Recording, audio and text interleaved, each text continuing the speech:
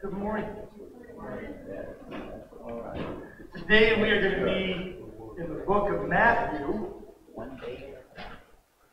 This is one of those messages that came through an experience that was shared by my son and I as we prayed for his papa. How do you explain this one? But his step-papa to come to know the Lord. So, Matthew chapter 20 is where we're going to be camped out today. And we're going to bounce a little bit back and forth. So if you are likely to follow along, the other passage we're going to read from today will also be found in Ecclesiastes chapter 1, verses 1 through 11.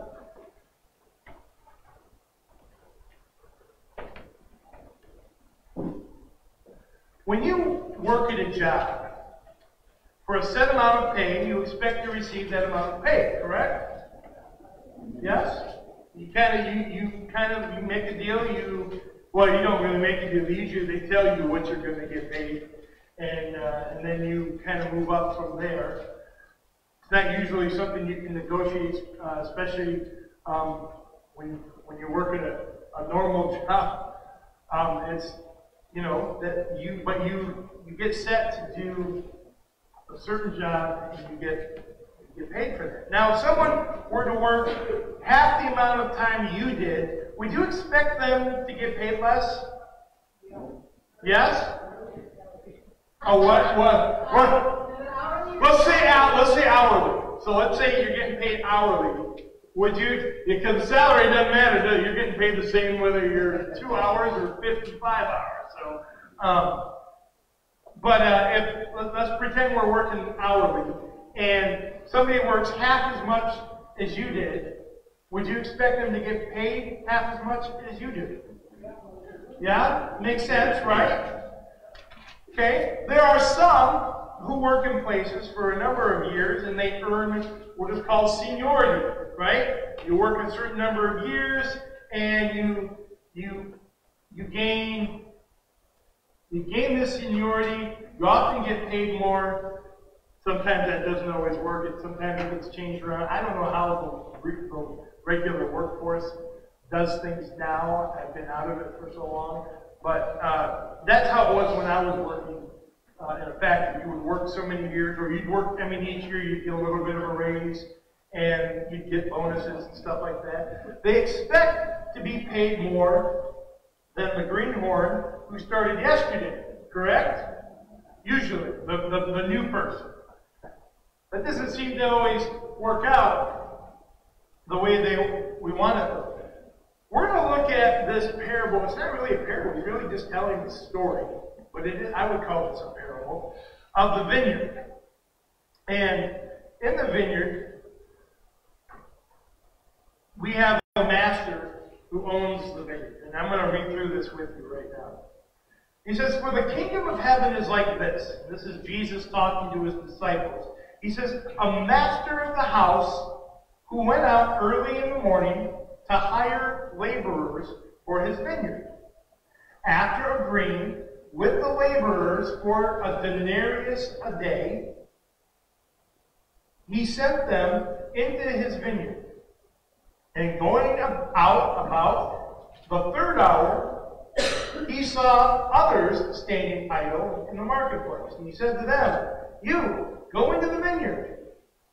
You go in the vineyard too. And whatever is right I will give you.' So they went, going out again about the 6th hour and the 9th hour, he did the same. And about the 11th hour, he went out and found others standing. And he said to them, 'Why do you stand here idle all day?' And they said to him, 'Because no one has hired us.' And he said to them, 'You, go into the vineyard too.'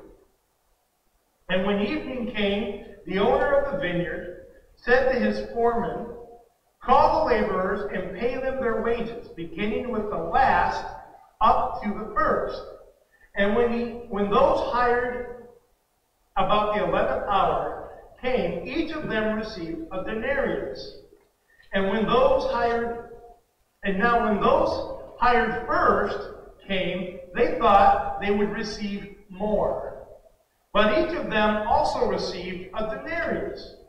And on receiving it, they grumbled at the master of the house, saying, "These last worked only 1 hour, and you have made them equal to us, to those who have borne the burden of the day and the scorching heat."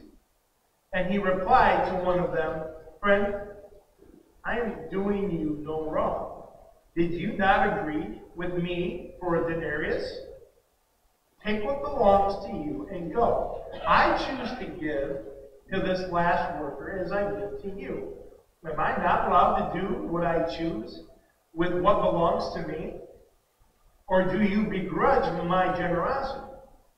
So the last will be first, and the first will be last. And that was a hard one for some of these guys to understand.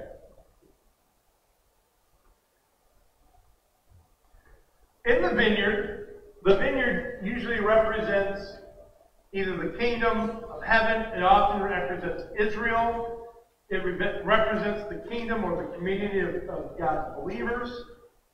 Grapes in that time were the most important crop of ancient Israel.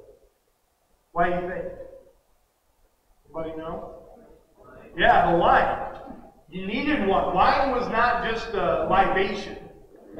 Wine was a very important item to have because it was actually healthier to drink than the water at that time. But you still had to be careful because it's very easy to overindulge. But it was a very important crop. Israel was often referred to as the vine or the vineyard. Here, it represents the activity of this world. Now let's look at the master of the house. If Jesus is talking about heaven here, then we know that God the Father is the master of the house, right? God is the master of the house. Then we know in this parable, the master of the house makes an agreement with those he hires first thing in the morning to pay them a denarius. What he pays anyone else, it is his money, right? He has the right. He's the one paying people to do work for him. And the people who came first thing in the morning worked all day. The agreement was what? A denarius. No matter if somebody shows up later or not. That was the agreement. Right? They agreed on that. So, what he decides to do with his money is up to him. So let's look at verses 1 and 2 again. "For the kingdom of heaven is like a master of a house who went out early in the morning to hire laborers for his vineyard. After agreeing with the laborers for a denarius a day, he sent them into his vineyard." Okay? So, this is what brings me to the thought of early morning believers. Early morning believers. Now, these are the believers who have started following Jesus at a very young age. They grow up in the church. If you break it up in the form of this parable, they are sold out for Jesus from the early morning through to the end. Am I making sense? You understand it? So an early morning believer in this parable, according to this parable, are the ones who give their life to Jesus when they're young, they're kids, and they follow Jesus their whole lives. Now, that doesn't mean they were perfect, but it means they're sold out to Jesus, and when they mess up, they bring their sins to Jesus. They repent, they confess, they work through. No matter what, they're believers. They're following Jesus to the end. And so, according to this parable, it would be to the end of the day, right? So the day is going to be our lifetime, okay? And just for the sake of the parable's sake, okay? So from start to finish, an early morning believer is someone who believes from a young part of their life all the way to the end. They may go through some tough, scorching challenges throughout their life, but they remain faithful through their lives. Some of the challenges they face sometimes can be jealousy of new believers. That doesn't always happen, but there is that possibility. Sometimes our own religious pride can get in the way of us helping new believers. Think about that. How often do we judge people based on their lifestyle, what they're doing, and how sinful they are? We need to reach out to them and bring the truth. We need to bring Jesus to them. There may be even a bit of jealousy toward new believers, but when they are truly focused on seeing people receive salvation, that will not be an issue. Because our biggest thing is we're trying to understand salvation. We hear this word thrown around church all the time, being saved, or getting saved, or letting Jesus into your heart. You hear me say stuff like that all the time. And that simply means you have committed to follow Jesus with your life. And if you're the early morning believer, you did that at a very young age. That's all that means. Okay? Let's look at Matthew 20, verses 3 and 4. Pick up. And going out about the third hour, he saw others standing idle in the marketplace. And he said to them, go into the vineyard too, and whatever is right I will give you. So they went. Oh, wait, I'll pause there. So he goes out about the third hour and says, finds people in the marketplace and brings them in and gets them working. So the third to sixth hour believers, and I'm just kind of making some of these scenarios up as I go, because I mean, it's not exactly like that, but I'm just trying to relate it to the parable. So these are people who become believers anywhere from the teen years on into middle age. We won't even say what middle age is. They may not have grown up in the church. They may have been exposed to Jesus at youth groups, kids club, or even church camp. But it may not have been a real priority in their life until they were a little older and were able to start wrapping their minds around the whole concept of who Jesus is. Some say that most adult believers accept Jesus by the age of 18. Some say that. Those are statistics.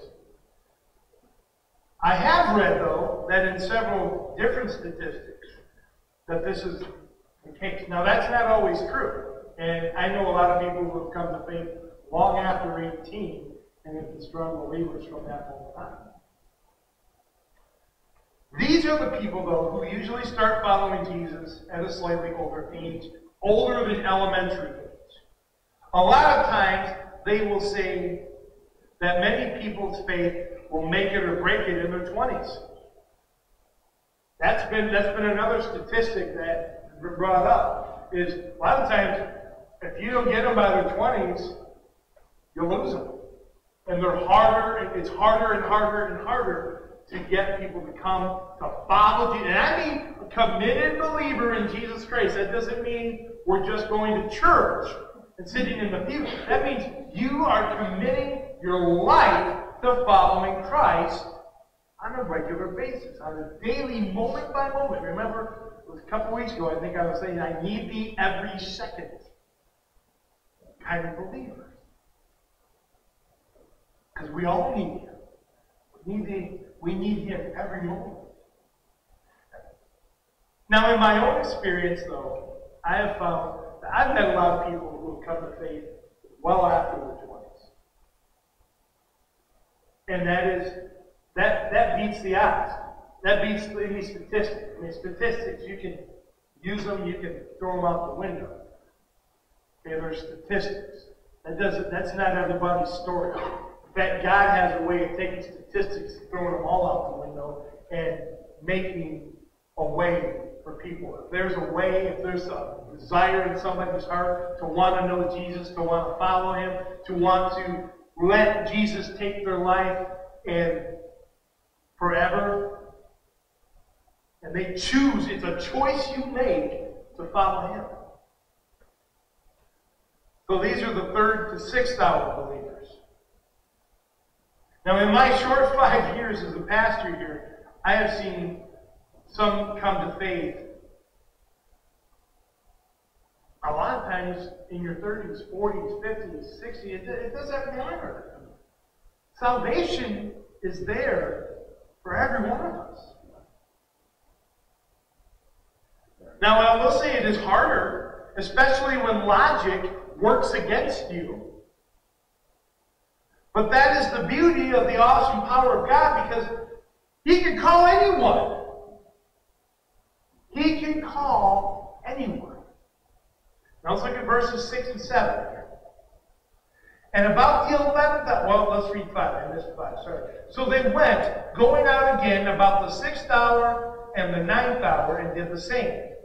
And about the 11th hour he went out and found others standing, and said, "Why do you stand here idle all day?" They said to him, "Because no one has hired us." He said to them, "You go in the vineyard too." And when evening came, the owner of the vineyard said to his foreman, "Call the laborers and pay them their wages, beginning with the last up to the first." I'm going to pause there. So now we have our 9th to 11th hour believers. Okay? These are the believers who have come to faith late in life. They have seen the world. They have lived for the world. They have lived for themselves. They have seen all that Solomon once wrote to be meaningless and vanity. Let's jump over to Ecclesiastes for just a minute. I'm going to read the first 11 verses to you, so stay with me. The words of the preacher, the son of David, king in Jerusalem. Vanity of vanities. Now, think about this in terms of somebody who's coming to faith in Jesus later in life. They've not lived for Christ. They have not had they have not had that experience of growing up in church or growing up in faith. Okay? Now, Solomon, who wrote this, followed God. But he had a lot of stuff that he chased after that wasn't of God. So he says, "Vanity of vanities," says the preacher. Vanity of vanities. All is vanity. What does man gain by all the toil at which he toils under the sun? A generation goes and a generation comes, but the earth remains forever. The sun rises and the sun goes down, and hastens to the place where it rises. The wind blows to the south and goes around to the north. Around and around goes the wind, and in the circuits the wind returns. All streams run to the sea, but the sea is not full. To the place where the streams flow, there they flow again. All things are full of weariness. A man cannot utter it. The eye is not satisfied with seeing it, nor the ear filled with hearing. What has been is what will be, and what has been done is what will be done, and there is nothing new under the sun. Is there a thing of which it is said, "See, this is new"? It has been already in the ages before us. There is no remembrance of former things, nor will there be any remembrance of later things, yet to be among those who come after. I, the preacher, have been king over Israel and Jerusalem, and I applied my heart to seek and search out by wisdom all that is done under heaven. It is an unhappy business that God has given to the children of man to be busy with. I have seen everything that is done under the sun, and behold, all is vanity of striving after the wind. I know I went past verse 11. But here are some reflections of a king who had everything. Solomon had everything you can imagine. He built the kingdom that David envisioned. He made it happen. He had well over 700 plus wives. He had riches beyond belief. And he yet was known as the most wise man. Or was it the second wisest? I can't remember. But the thing that he asked of God more than anything was to have wisdom. And I think what Solomon learned is that with wisdom comes a lot of pain, a lot of suffering. And when you're striving after the things of this world, it's all vanity. It's a chasing after the wind. Have you ever seen somebody chase after the wind? Have you ever chased after the wind? Do you know what the wind looks like? You can't see. Well, how do you know it's there? You can feel it. You just know it's there. Same thing with God, right? You see the effects of the wind. I can't see the wind, but I can see the effects of the wind. Have you ever seen somebody chase the wind? Well, sailboats, they're a great example. But a person, if I'm trying to chase the wind, I can't catch it. And I look kind of silly, don't I? Because I'm trying to catch this wind that the fan's blowing. I can see this fan going around in circles, but I can't see the air. I can feel the air though, right about here. So I should move the pulpit back about this far, and I would be sitting in my zone. That's the point that Solomon's trying to make. You can chase after stuff. We can have all the stuff in the world. You know, my struggle with Christmas is we just keep collecting more stuff. I'm like, we need to get rid of at least 3-4 bags of stuff just to bring in the new stuff. I'm like, is this really what Christmas is about? No! Yeah, we keep doing it. It's a chasing after the wind. And so Solomon is recognizing this, he's seeing this, and he's saying, chasing after this stuff is like someone who's chasing after the wind. He bemoans the fact that life without God is all meaningless and vanity. When we're chasing after stuff, who are we satisfying? Ourselves. And when we're focused on ourselves, are we really focused on God? Are we focused on our relationship with Jesus? But if we focus on Jesus, our whole perspective starts to change. Without Jesus in our lives, is there any real eternal purpose? And we might have purposes in life. My purpose is to have fun. My purpose is to sail that boat. My purpose is to ride that motorcycle. My purpose is to get that big buck, which I saw a child this weekend. Not mine. Friends of ours went hunting this weekend. This was a 13-year-old girl. Got a 15-point buck. I said, how does that happen? Now not that I'm a real hunter. I've never even seen it. I'm sitting there counting all the ponds on this, but blew me away. But if that's our only purpose, guess what? That purpose gets eaten up in about a year.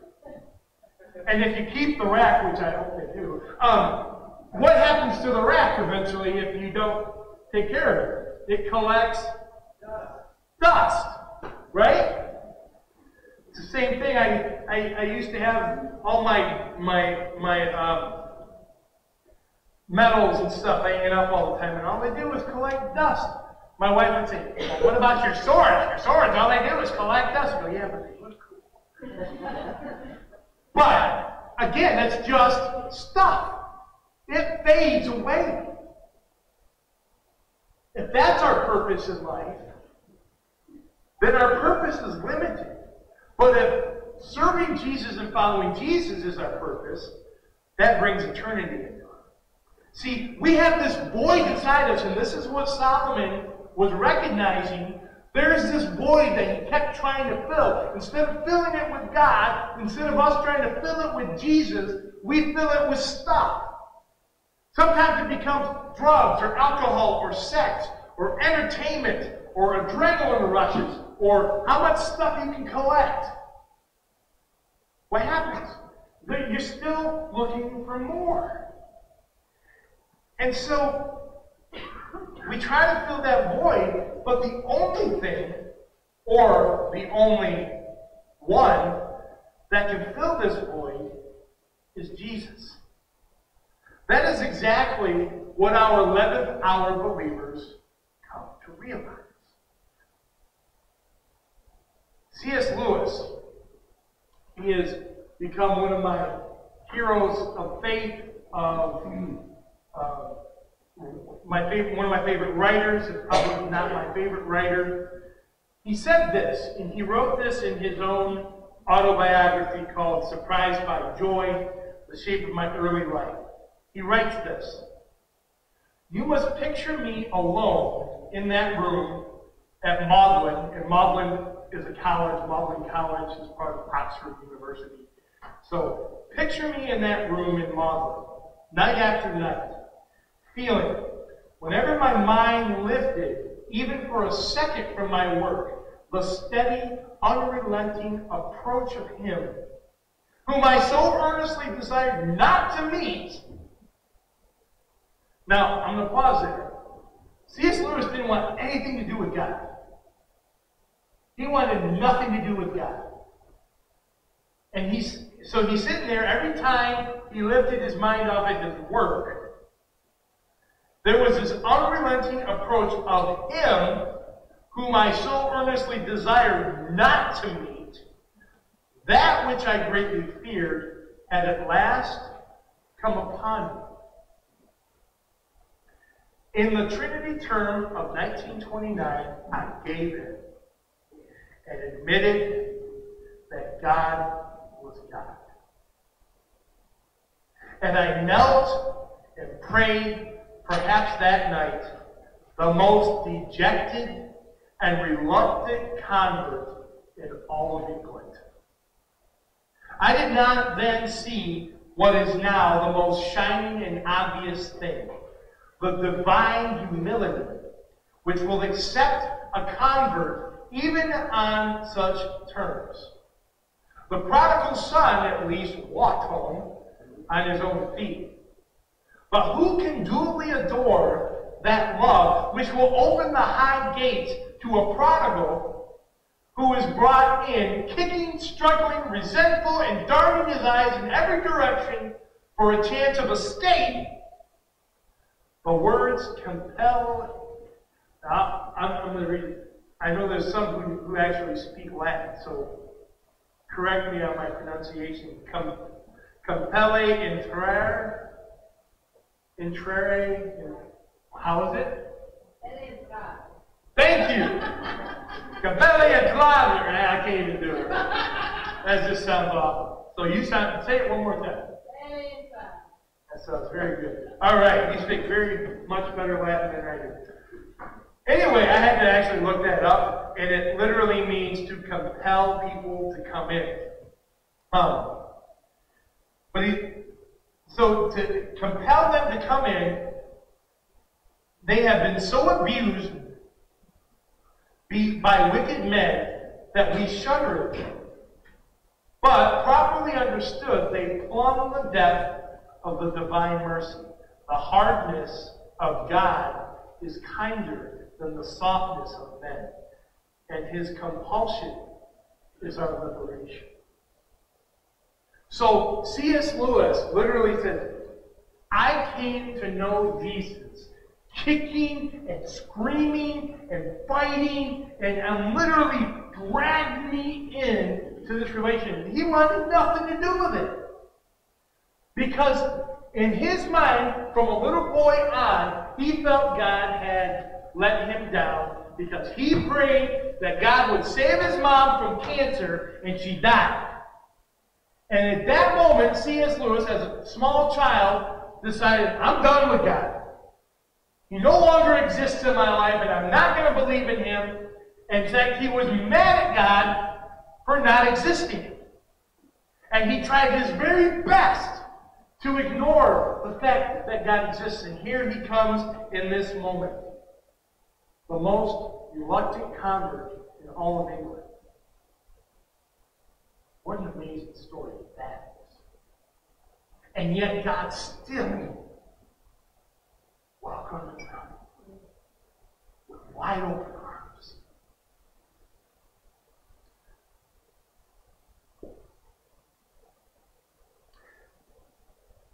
Another hard-pressed convert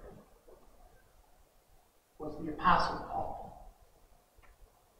Literally hated Christians, hated people who believed in Jesus, and we have read and studied much of his life. His most life-changing moment was on the road to Damascus, and it literally took a visit from Jesus himself to change Paul's heart. In fact, he was blinded 3 days by the experience.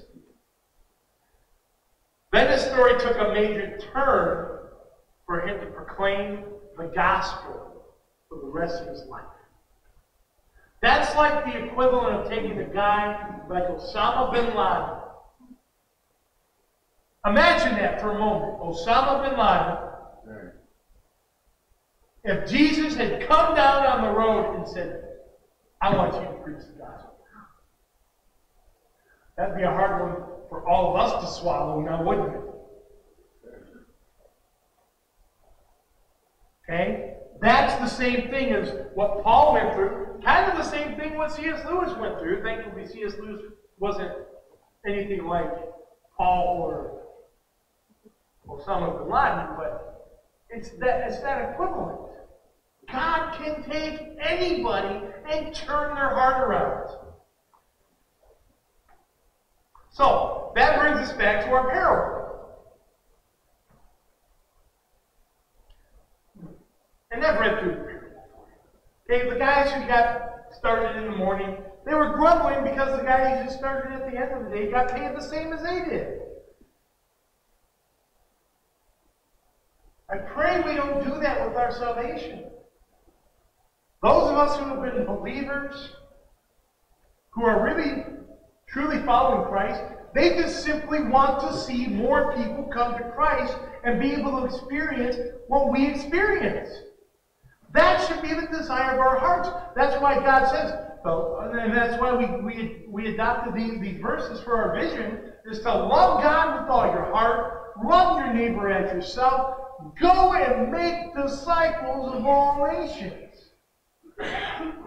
Love God, love others, make disciples, because we don't want to see anybody miss out on what comes after.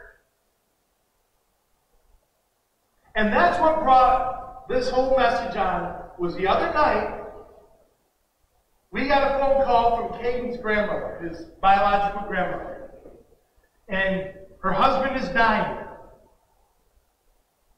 Now, he's cognitive enough to be able to hear and understand everything we're saying, but he's not long for this world. And she said, now, he's not a believer in the afterlife. He's never believed in Jesus or followed Jesus. And I says, well, what do you want me to do? I mean, because I want to know, what if he's not going to believe this, then I can come and pray for him, but what is the purpose of him wanting me to come? If he doesn't believe in this, he says, well, I want him to believe. Well, so do we. Because Caden has been praying for his papa for a long, long time. He prays for him every day that he will come and accept Jesus as his personal Lord and Savior. When we went in there, I could see a restless spirit over him. I could see that same void that we try to fill with many other things. I then took him through that prayer.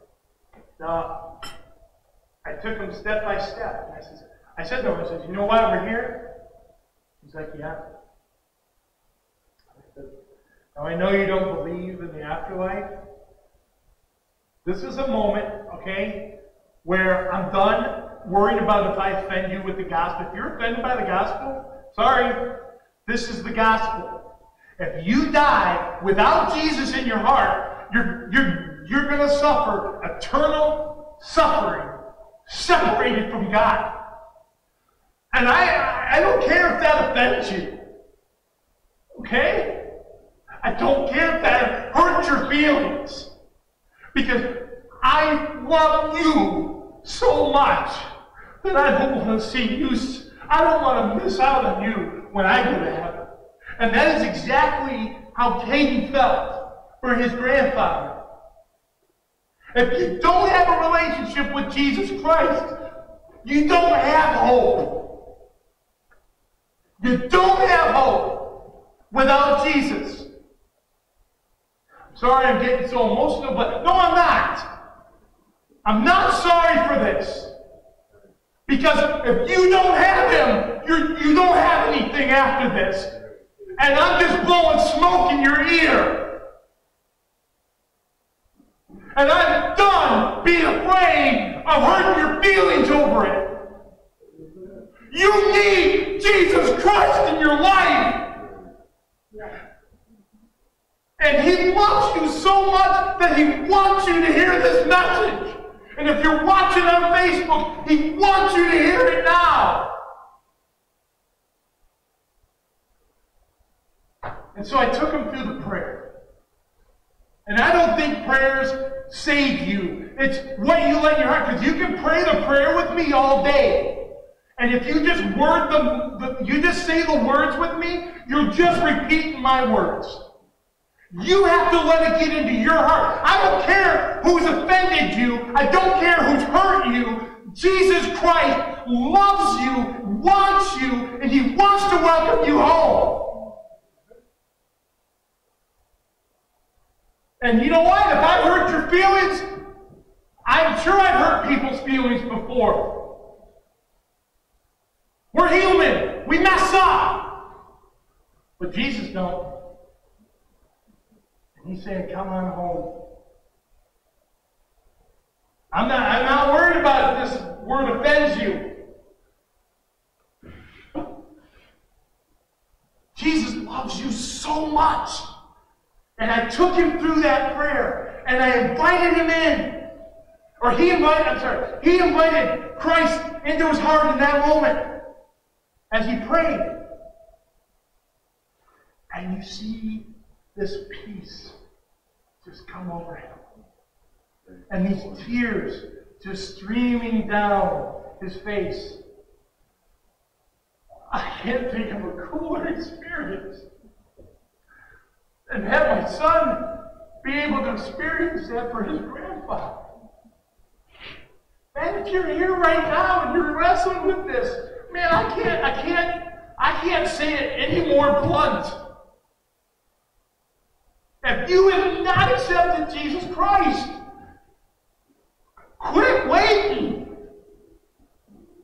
Okay, and this comes down to the thought. If you're sitting in a house fire, do you just sit there and go, oh, well, if you want to come out where it's safe, I don't want to offend you, but you might get burned. I don't want to offend you, but it's nice out here. If you want to come and join us, and let's have coffee together. No! You say, get out of that house! It's on fire! Sorry if I'm hurting your ears. Because I know I got people with hearing aids. That's the only reason I'm apologizing. But you need Him. You need Him. I need Him. I came to that realization years ago. Granted, I'm not perfect and I've not done it perfect. But Jesus loves you so much. Don't wait. Don't let some stupid church thing get in the way of you accepting Jesus Christ and following Him. We're church people. We're human beings. We do stupid things. And we offend people sometimes. And we let traditions get in the way. Don't throw that out. Come on. And let Him in. Amen. Let Him in, because He's the only one who will never fail you. Jesus says, I will never leave you. I will never forsake you. That's a promise from God that will never change. I don't even know where to go from there. Except to say that if the message that God brings here, because the whole point, I do have a point. The point is, it doesn't matter if you gave your life to Jesus when you were 5, when you were 25, 45, or if you're 95. Salvation is there for every single human being alive, but you are the one that has to choose it. It's on you. You're not hurting my feelings if you decide to lie to me. If you just word it, or if you go get baptized and didn't really mean anything. You just got wet. But if it's really changed your heart, and you really want Jesus to transform your life, He will transform you in ways that I could never even begin to preach. It's that love that comes from Him. And that's the whole point of Jesus' parable. Is I'm going to give salvation to every single person who comes to faith. Trust Him. Trust Him. Don't take my word for it. Look at the Scripture. It talks about it from start to finish. God loves you so much. And when you let Him in, He is going to transform you from the inside. And I'm so glad that we're all here together to worship Him like this. He loves you. Don't hold back. If this message has hit you and you feel like, if you haven't made that commitment yet, I invite you to come up. I'll pray with you. I'll pray with you right on the spot. I know we've got people who want to pray with you. They'll do it. I don't even have to ask them. They'll come up and pray with you. Because the Spirit moves in their hearts to do so. They'll do it. You need to rededicate your life. Come on up and do it. Let Him in. He's not going to force you. He's not going to force you to accept Him. He never does. But here's Him. This is your invitation. And if you decide we're getting halfway through the closing song and you decide you want to do that, awesome. I am going to call a few people up, though, and they don't have the choice because they have made the commitment to do this. And this is a very special day. Oh, I forgot. Can we get, for those who really would like it, can we get a couple hand sanitizers up here for people? Because we're going to, I didn't think about that before I did this. And I'll just move the chair over here for one side. And we have some people who have gone through the membership class. They have committed to being a part of our church family. And we are so excited to have you here. So I'm inviting our new members to come up, please. Come on. And we're going to have our, just set one on the chair there, and then I'll grab this one, and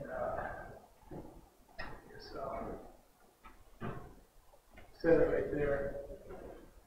And now, if you have already talked to me about becoming a member and we haven't done the class yet, please come see me again. I will get more applications and constitutions ready.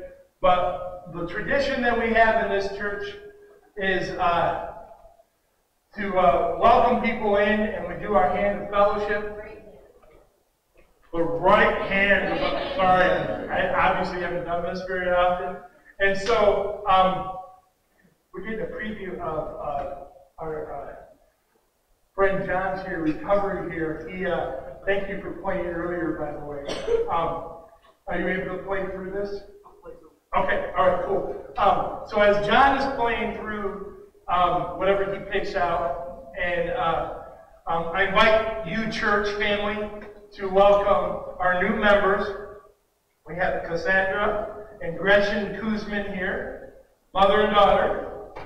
They met with me and went through the class and made the commitment that they want to be a part of our church family.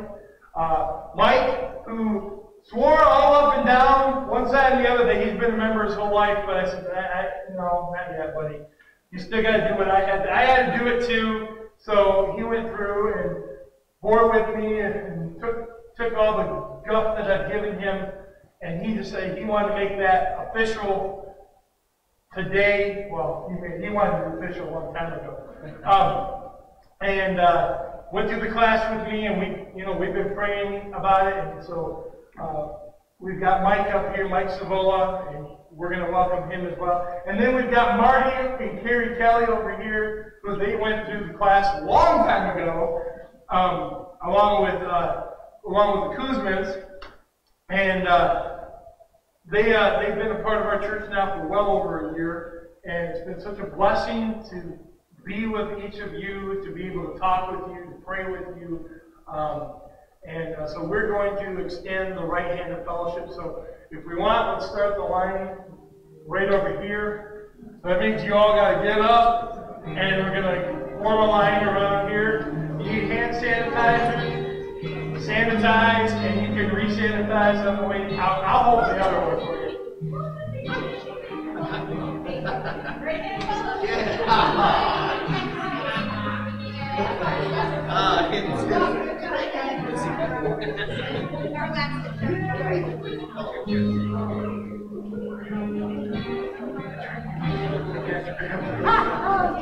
I know.